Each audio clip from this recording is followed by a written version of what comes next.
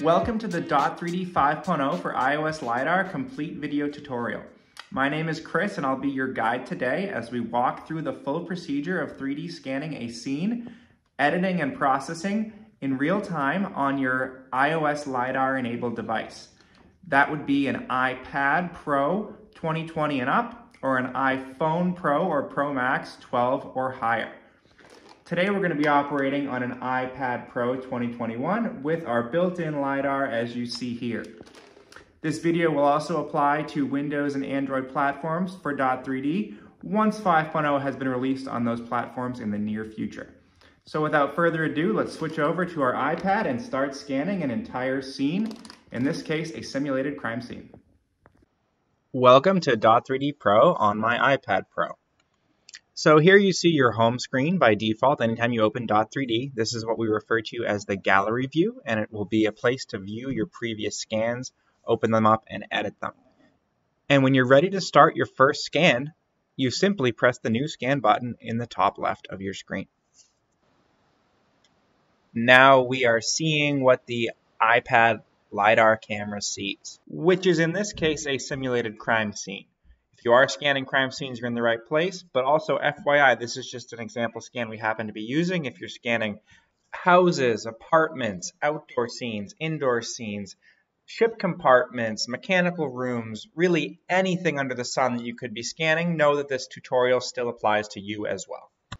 You'll want to hold your device steady and point at some reasonable, recognizable geometry within range to choose a starting point for your scan. The green circle on the right is called the scene fitness bar and is an indicator of the geometry being recognized at any point in time, showing us that the corner of the room is a good place to start our scan. If you'd also like to add some light to a dimly lit scene, you can power on your built-in flashlight on the left. You'll see that I have set up some AprilTag targets. So these can be printed from product3d.com/targets and are highly recommended but optional for use while scanning. I'm going to utilize the 3 targets that you see in the corner of the room here as my start and finish point for my scan, which will automatically accurately close the loop on those targets during optimization and behind the scenes improve the overall accuracy of your scan. We'll also be taking it to the next level when we reference known measurements between tags, which is even more optional but also recommended because it can really guarantee your accuracy and add confidence, especially across larger scenes. So with that being said, let's start our scan by pressing the button on the right, and we are live. And you'll notice that these AprilTag targets turn orange automatically, indicating that they have been recognized by the software and will be taken into account during optimization. As I move through my scene, you can see the dense color point cloud being populated in real time, so you can see how well and what you've captured as you move through your scene. So if I notice the shadow behind the body here, I just move over and get it from a different angle, get a little bit closer, and fill in all of the detail that I need. We've also built in a feature to allow you to trigger frames of capture manually whenever you want to add more detail when the software might not be populating those frames for you. So as I get in close to the gun here, I can tap anywhere on my screen that isn't a button to manually trigger a frame of capture when Dot3D isn't otherwise. And that added some more detail to that particular area of interest. And I'm going to go ahead and do the same thing over here on the piece of evidence near the wall. Just tap on my screen anywhere but the buttons, and it'll automatically trigger a frame of capture every time you do that. So it's a great way to fill in on challenging areas or something you've already captured but want to make sure you add a little bit more dense detail on. So I'll do it a little bit more on the body here before I move on to other parts of my scene. And before I do move on, we have another important feature to demonstrate on these particular pieces of evidence. So below your start and stop scanning button, you have a photo icon, and this is going to allow you to access your high-resolution tablet or phone camera to capture HD still frames of particularly important areas with a 3D viewpoint associated. So you can pull these frames up in high resolution from within your Dot3D scan after capture. To capture these, I'm simply tapping or holding on the camera icon so I can see as the image is captured. And this is just a preview. The actual images themselves are much higher resolution, same as you would get out of your camera app traditionally. And it can be useful for something as simple as legibility on text and an equipment tag, pieces of evidence as shown here, or larger scale photos that you would have been taking otherwise, to have all stored within your compressed 3D file with that viewpoint information associated. Similar to the HD photo capture feature is the scan time annotation capability. So that same button, if you tap and hold on it, will allow you to then move from the photo button to the crosshair icon. And now I'm taking a scan time annotation, which also attaches a photograph. So that particular point in the green crosshair has now been added as an annotation with an attached photograph, and I'll be prompted to fill in details on that annotation after I finish my scan. So annotation is something you can do after the fact by just tapping points within your scan, but it's also something you can do while scanning. So anytime you have something you want to flag, you can utilize that crosshair icon to mark it.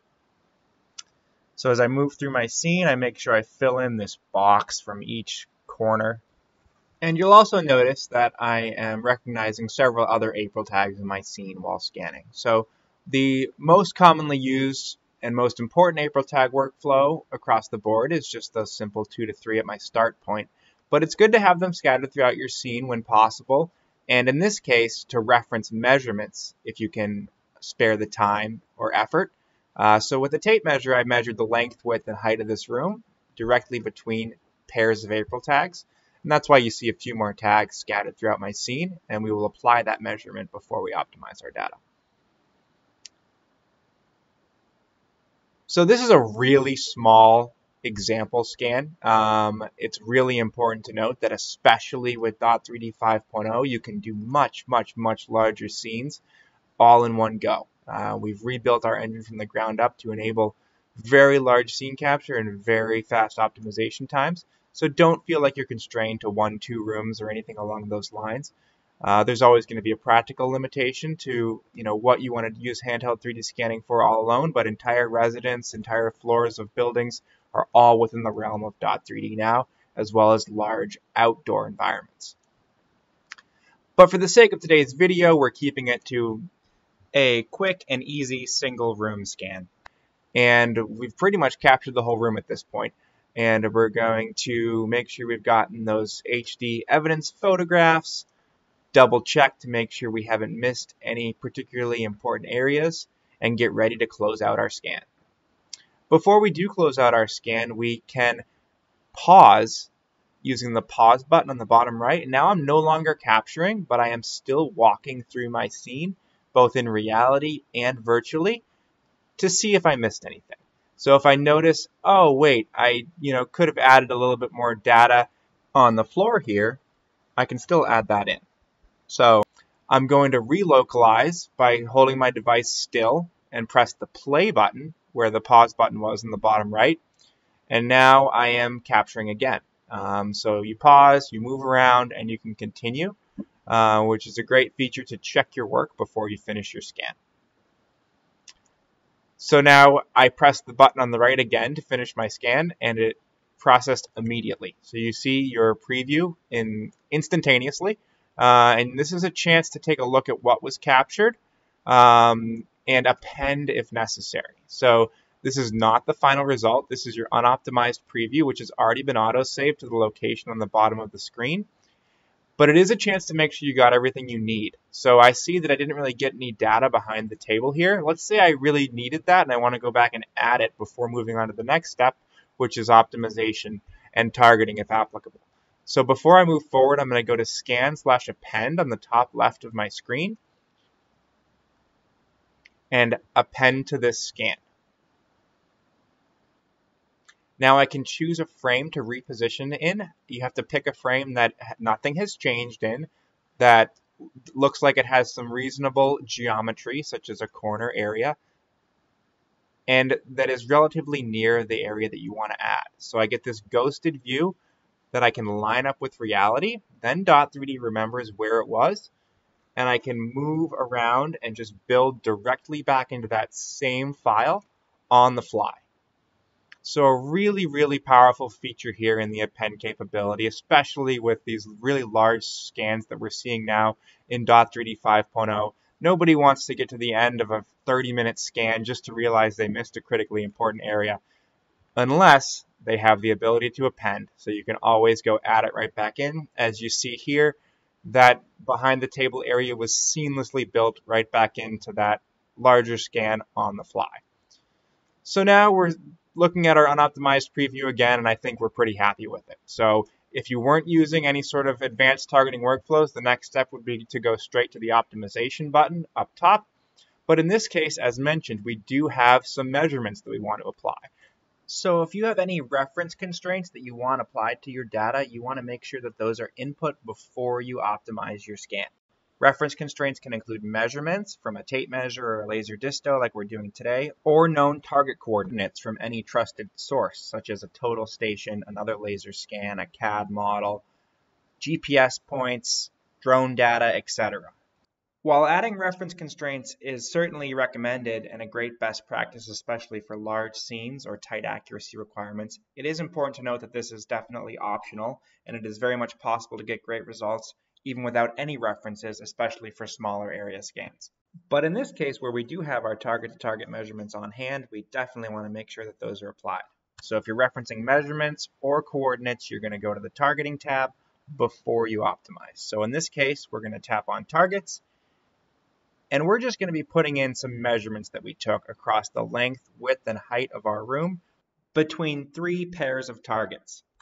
So I press the reference distance button in the top left, and then I simply tap on target 17 and 23 to input the distance between those 2 tags as measured at 132 and 9/16 inches.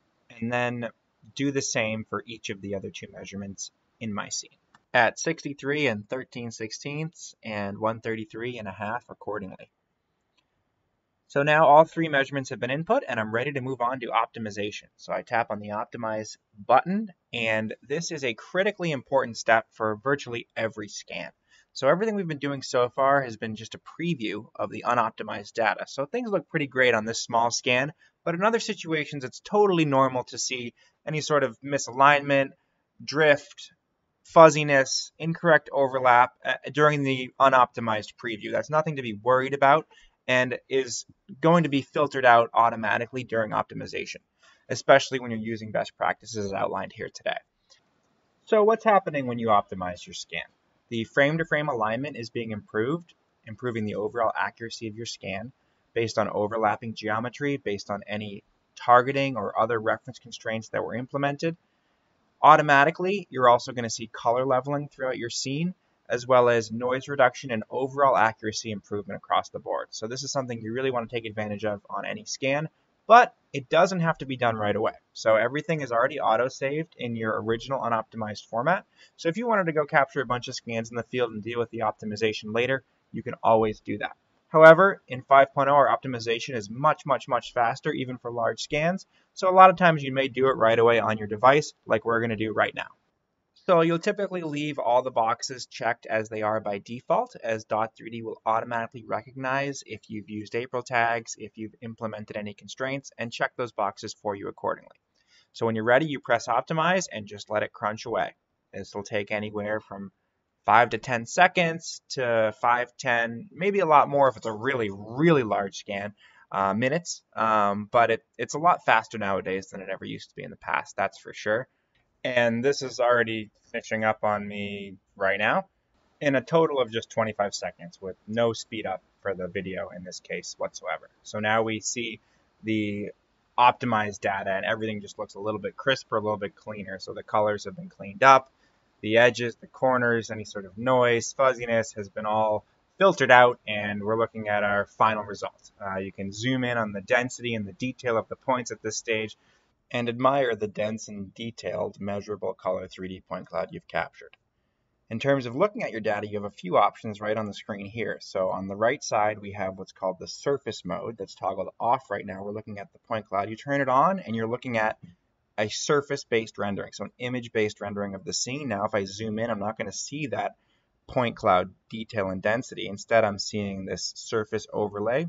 So personal preference, also depending on the scene, it can give a nice visual appearance to the scan, whereas the point cloud view is going to be more true to the data itself that's going to carry through into other applications from here. Below the surface toggle, we have the back faces toggle. So this is going to turn on and off the foreground of your scene. So when I turn it on, now I see my ceiling, my walls, every single point that was captured is now being shown on the screen. Whereas when you toggle that back off, then you can see through the foreground, which can be really helpful in interior situations like this. You'll also find some more scene settings in Settings, Scene Rendering. So here you see I have my glow at 1, my point cloud transparency turned on, my classic point clouds turned off, and my normal base shading turned off. I recommend you play around with all these settings and just see what works for you. This is my default setup, but something else may be a little bit better for you. What you should not play around with, however, are the budgets. These are set to the ideal spec by default, and you should only be touching those if you're doing some sort of troubleshooting or something along those lines. Lastly, the far clip is something that you would adjust if you're dealing with very large scenes, or if you're having any issues where when you zoom out you're not seeing all your data. That can be adjusted with the far clipping plane. So next we're going to cover setting our coordinate system. This is an important first step in most scenarios to set an origin or 0, 0, 0 or otherwise a known XYZ coordinate to reference your whole scene. So this will make sure your data comes in upright here or elsewhere and reference your entire scene for measurement, etc. So if I go to Edit Coordinates, I will see that I, for starters, have an auto set coordinate system floating in space, right where I started my scan from. While the z-axis is up, that's a good start. I oftentimes will want to set this somewhere on the ground plane, for example. So I'm going to go to Set next to the User Define button to set a new coordinate system. You can either set an origin, so a 0, 0, 0, or another known coordinate that you have, from another data set, for example. If I'm just setting the origin, I tap Pick Origin. I zoom in to the point that I want to set. I tap and hold on the screen, and I release when I'm happy with the point that I'm selecting. Then, to set my z-axis straight up, I tap on the primary button, and then hold on a large section of the floor plane to pull my z-axis perpendicularly out of the floor. Then I can do the same against the wall for my x-axis. You can also toggle between x and y to adjust as needed, but now as you see, my coordinate system is properly set to the corner of the room. And then I just hit confirm in the top left to save that before closing out of the coordinate setting tab. So now that our coordinate system has been set, let's start measuring from our data. So I will go up to the Measure tab and select Distance and add measurement. And now you can tap and hold on anywhere on the screen to get this zoom window and then release to select the exact point you want to be measuring to and from. You can adjust your units down in the bottom right as well as view your delta X, delta Y, and delta Z based on that coordinate system that we just set. These points are totally adjustable by tapping and holding on the green circle, so you can really get precise with the points that you're picking to measure to and from. In addition to manually selected points, you can also measure to and from annotations or target center points in your scene. So let's go ahead and take a measurement from target 17 to target 23. And it's actually automatically recognizing the center point of each of those tags in this measurement. So this is a great way to confirm that your scale bar measurements were applied as intended. They should typically be within a millimeter or two of the reference measurements, so long as your measurements were accurate, or to precisely capture an unmeasured distance by placing the target strategically in an area that you need to measure. You can take as many measurements as you want in Dot3D, and they all save directly into your DP file and can be opened and viewed at any time in Dot3D here or elsewhere. Next, we're going to cover the Annotate tab. If you look closely up top, you'll see there's already a 1 next to the Annotate icon and a 3 next to Measure because we just took 3 measurements. The 1 next to Annotate is from the annotation that we made while scanning, so we're going to start by completing that and then add some more.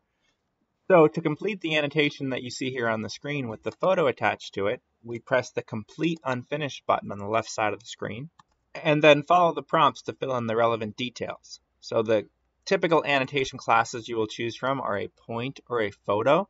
unless you've created custom classes of your own, which you can do from the Settings tab. If you want to keep the photo that was captured, you want to use a photo annotation. If you just want to add a note to a particular point, then you use a point annotation. In this case, we've chosen a photo annotation to keep that photo attached, and then we can fill in information on each of the tabs as shown on the screen here.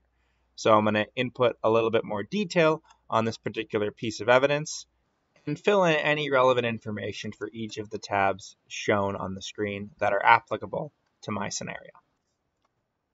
And then press complete to finish that annotation.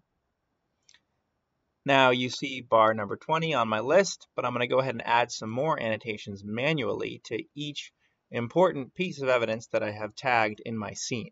So I'll zoom in on the gun here, press and hold and release, and now I can manually add either a point or a photo annotation, depending on if you also want to attach a photograph to your annotation. These photo attached annotations can be from any photograph. It doesn't have to be something that was captured from within Dot3D. It can be from a higher resolution separate camera even, as long as you bring it onto the same device. Speaking of photographs, let's also take a look at the high resolution imagery that was captured while scanning. So to view these photos, we go to View, High Res Photos, and if you tap on the image, then it will bring you to that viewpoint in 3D, whereas if you hold on the image, it'll bring up the high resolution 2D detail from the same perspective. So this is really helpful to get more detail on particularly important areas, or in this case, pieces of evidence. It can also be useful for something as simple as legibility on an equipment tag that you wouldn't have gotten out of the point cloud, or just capturing all the same photographs you would have been taking separately, but having them strategically stored and organized within a 3D file in a compressed format. With the additional benefit of these icons in your 3D scene showing the position and orientation of each photograph that was taken. Next, we're going to capture a quick screenshot by tapping the top right screenshot button, and it gives you several sharing options for a simple PNG file that's cleanly captured without the menu items involved.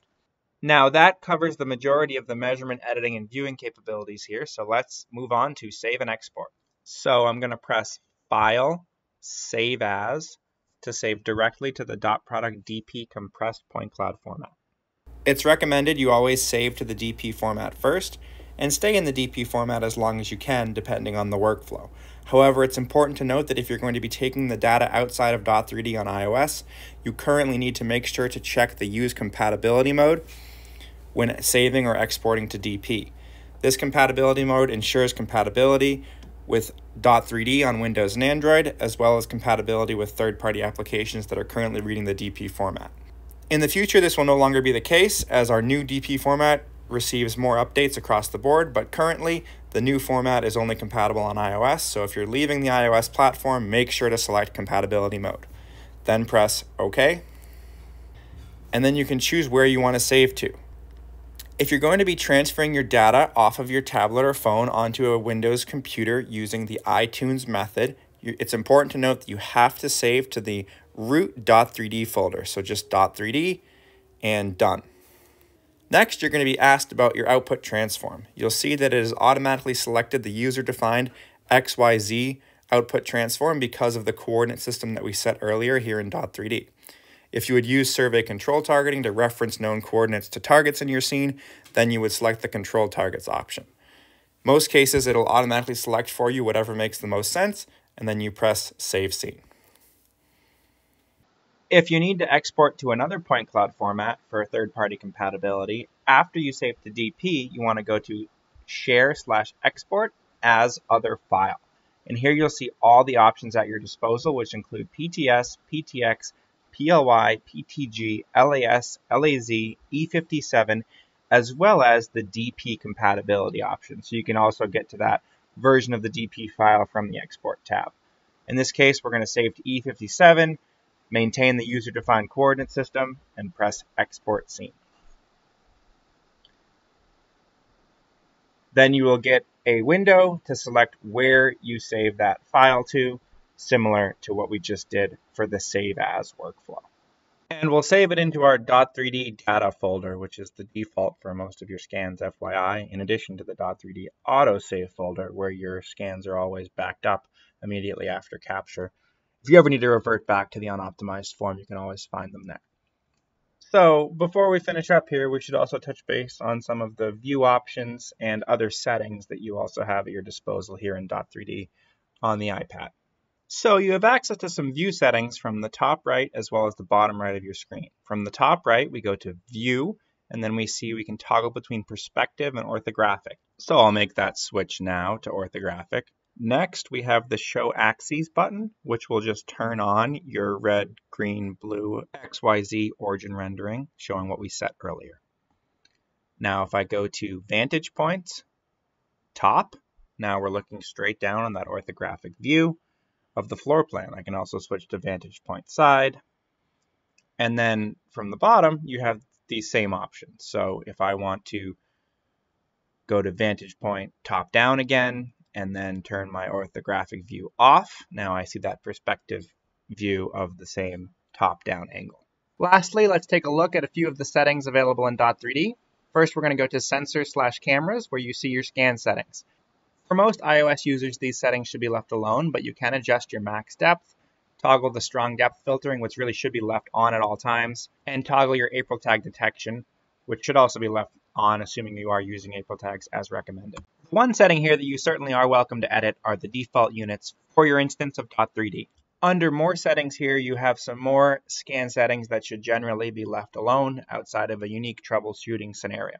Now we'll go back to the Main Settings tab, where you can see you have the scene rendering settings that were touched upon at the beginning of the video, photo and annotation settings, which include a couple of particular UI toggles you might want to play with, and more importantly, the ability to set up custom annotation classes. If you have specific types of annotations and fields that your users need to be filling out, you can completely customize that using the Setup Annotation Classes button here in the Photos and Annotations setting.